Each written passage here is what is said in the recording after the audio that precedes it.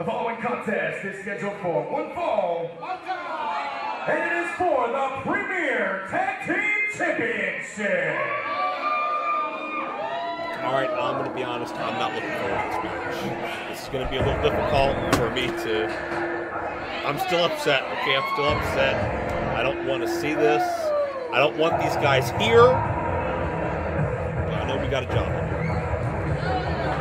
Yeah, punch yourself in the head. It's real great.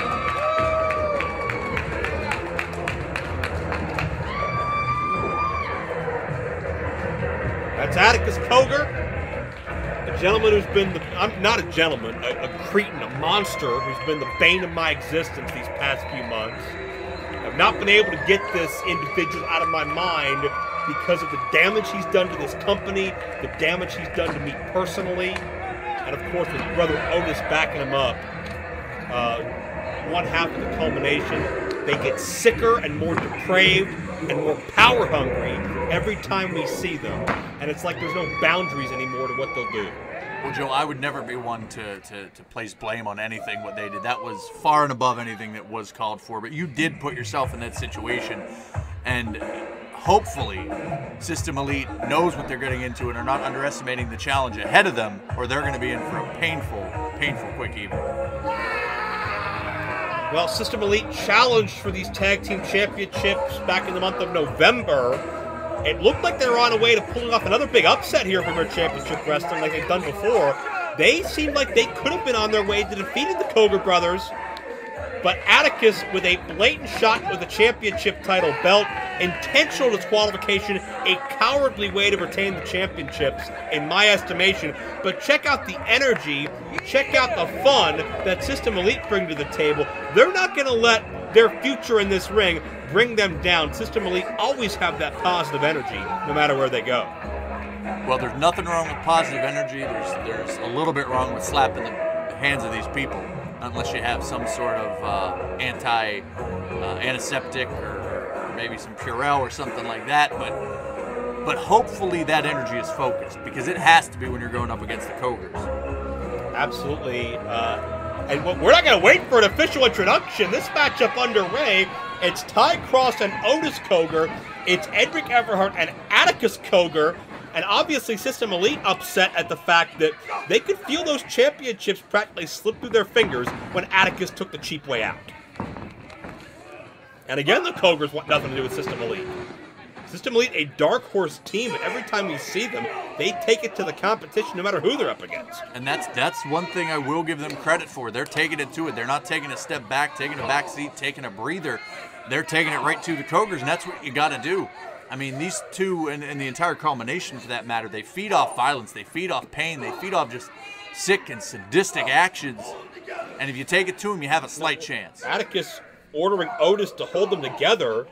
And Atticus going to slingshot himself, but System Elite catches Atticus, sends him into Otis. Atticus, I think in Atticus's mind, he's about 320 pounds. He doesn't realize he's welterweight sized, but he's got the attitude of a 7-foot-tall, 300-pounder. As Edric charges through, he uses his body weight to take down the champions. And I'll give credit right there, leaving Ty Cross 1-on-2 there, a little bit dangerous, but that gave Edric time to get that momentum, fly through those ropes, and take the Cogars down. Smart strategy going into this matchup. And it's Ty now, back suplex to Atticus. Cover here, championships on the line as this matchup gets settled down. Cogars won those tag titles back in the month of September in our tag title tournament, and the culmination has kept a stranglehold on them since. Although more and more teams, from System Elite to Locked and Loaded to Team Storm to Alex Jordan and Sean Phoenix and many others, have staked their claim. They want a tag title opportunity in their own right, as Edric gets 2 on Atticus. Well, there's certainly a lot of deserving teams here in Premier. But right now, the top of the mountain, I know your feelings on it, are the Cogars. Yeah. And that's something that... Atticus instructs Otis to come in and strike Edric from behind. Ty's upset, and that's how quickly the Cogars can completely cause anarchy wherever they go. It certainly is anarchy, but with them it's almost organized, planned, and orchestrated anarchy, which is kind of a weird way of looking at it, but As we just saw there, you get one of the Cogars off you, and the other one's right on top. Yeah, that's Otis now, unloading, biting, hammering away. Sick animalistic tendencies. These guys aren't out here about competition. They don't care who the better team is. They just like maiming people.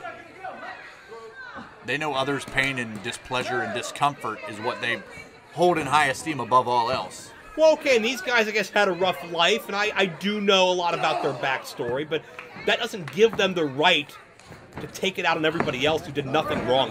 And there's a cover.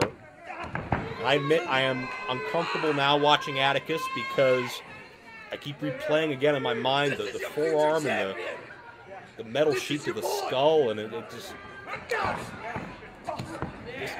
to do that and to snap like that at the drop of a hat, it just shows you how insane and just unstable and just animalistic these individuals are. They can't be trusted in society. Well, it's not the straw that breaks the camel's back. It's the millions of other straws underneath it that just weigh a person down. It changes that person. Well, quite frankly, it develops normal human beings into what you see in front of you in the Cogars. Atticus telling the entire crowd to shut up. No positive feelings for anybody out here. If I were this crowd, I would take his advice. Otis gets 2 count there. These men just have a vendetta against the world. And it's more than that, just that angst that the younger generation feels. It's more than just feeling that they're owed something. It's a hatred, and they put that embodiment of hatred and anger and being held down and their rough childhood in everybody that they stand across from that ring, whether it's System Elite or even if it's you, Joe Dombrowski. And I think that's something that if people didn't understand that before, if they didn't grasp that before, they certainly saw it last month as to what happened with you. Huge impact there. I'm not sure how big Otis Cogar actually is. He's only got 250 pounds or so. And all of that velocity just colliding with Edric. Edric looked like he was in a minor car crash. And as much as System Elite, certainly jumped from the start and had the upper hand, it's been all Cogar since they got everything back in the ring. Absolutely, and Otis Cogar, man, just continues to be relentless on Edric Everhart.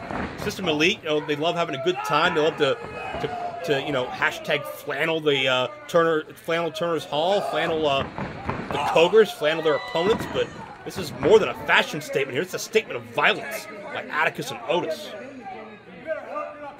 I'll tell you what, though, they aren't the only ones here that can purport violence.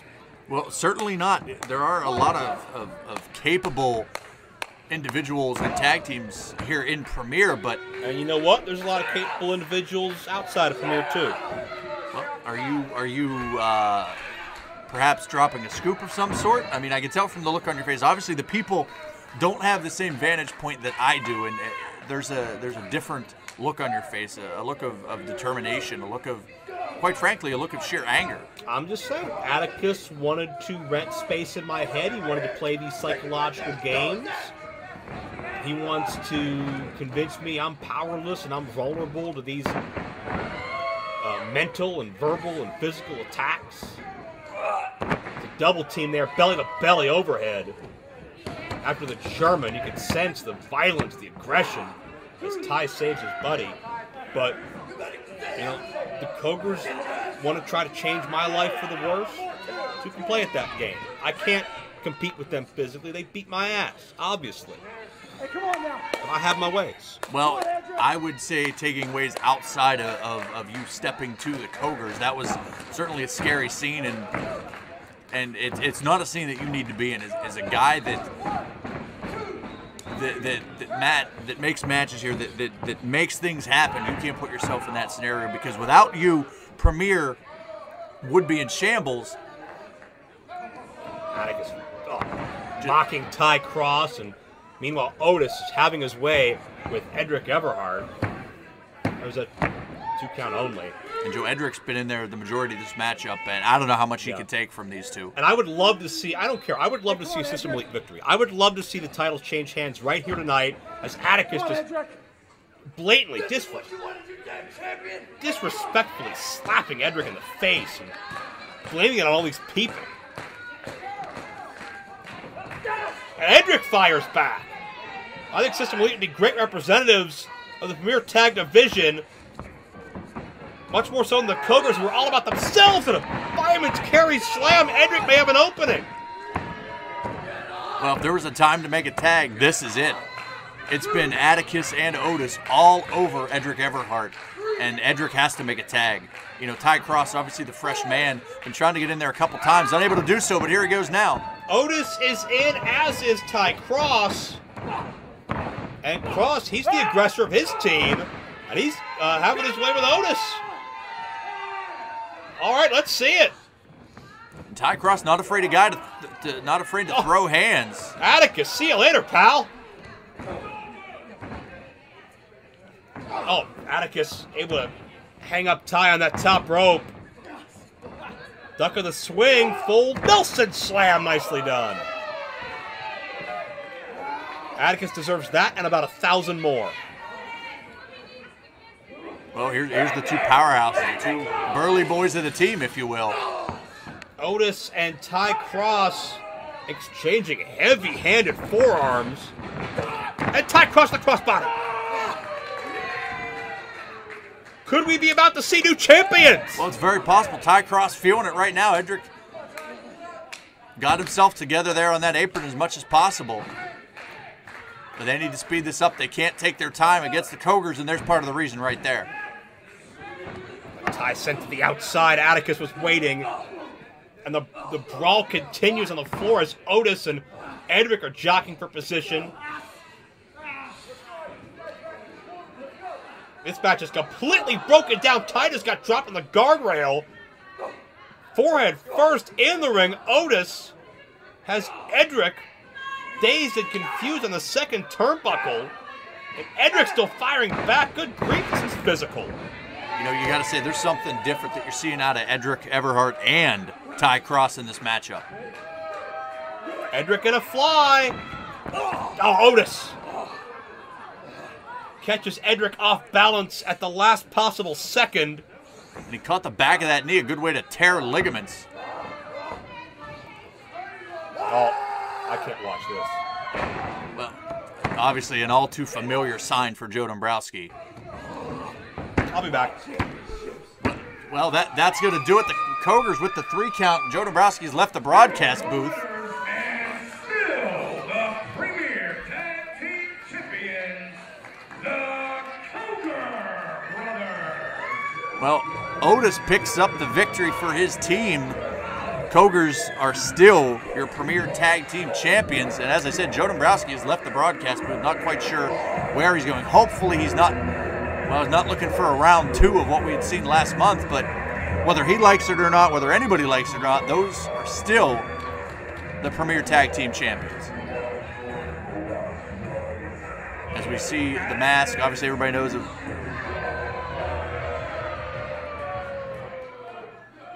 Atticus Cogar, Otis, I believe we've been acquainted.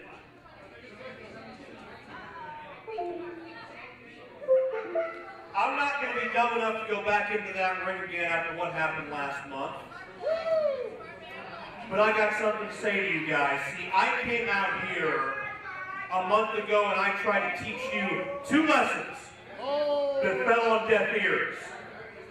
Number 1, pain is something that everybody in this business experiences every single day, and just because of the lives and the pain you feel you've been through does not entitle you to mistreat people, does not entitle you to maim people, to end careers, to take their livelihoods and ruin what makes them happy. You are not entitled to come out here on a pay-per-view and ruin a main event between guys that busted their ass to get here because you don't deserve to be there. And lesson number 2 is we don't need monsters, we don't need killers, we don't need destroyers. Because the Cogar brothers, when they want to be, can be 2 damn fine wrestlers. And we could have built around that, but you guys didn't want to do that.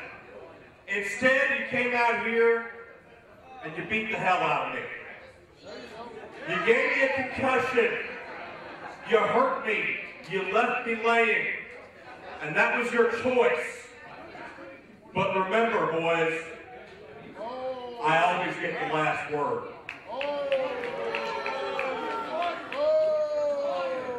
See, what I could do, there's a lot I could do. I could strip you of those tag team titles. I could fire you right now. But I'm not going to do that. Because I know exactly what's going to happen. You guys are going to leave. You're going to go somewhere else. You're going to cause the same problems you caused here, only worse. And I love this business too much to let you guys do that. Shut the hell up! I'm tired of hearing you run your damn mouth. I'm tired of these people running their damn mouth, thinking that they know what the hell we've been through. You thinking that you know what we've been through. You have no idea. It's because of you. It's because of these people. It's because of that locker room that we are more dangerous than we have ever been. Hold on. I have no idea. Keep in mind the word I said out there that set you off. Keep in mind the name I said from your past that you've tried to bury, that you've tried to suppress. See, what you guys forget is I came in that ring and I said I used to be a lot like you, and that's because I know your story. I read the newspaper archives. I saw the TV clips. I read the police blotters. I know where you guys came from, and I know that dark path that you tried to suppress.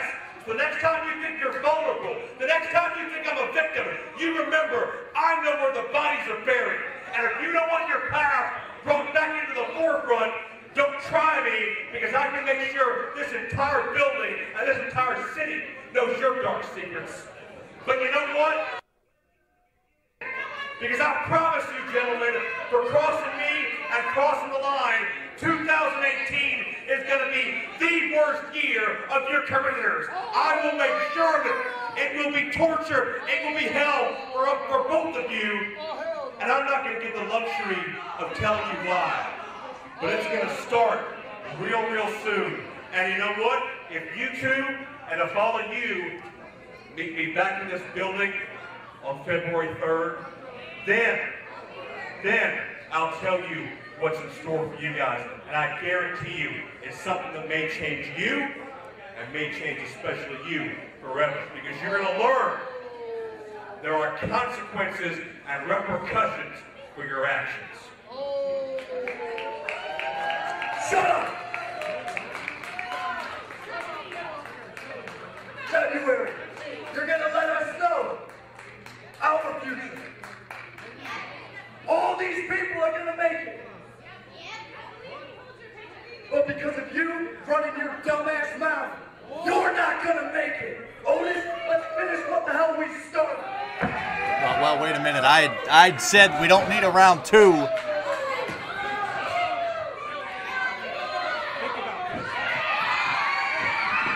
And thankfully back up in a sense.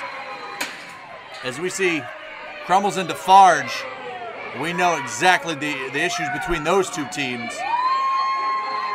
And they may have just saved Joe Dombrowski.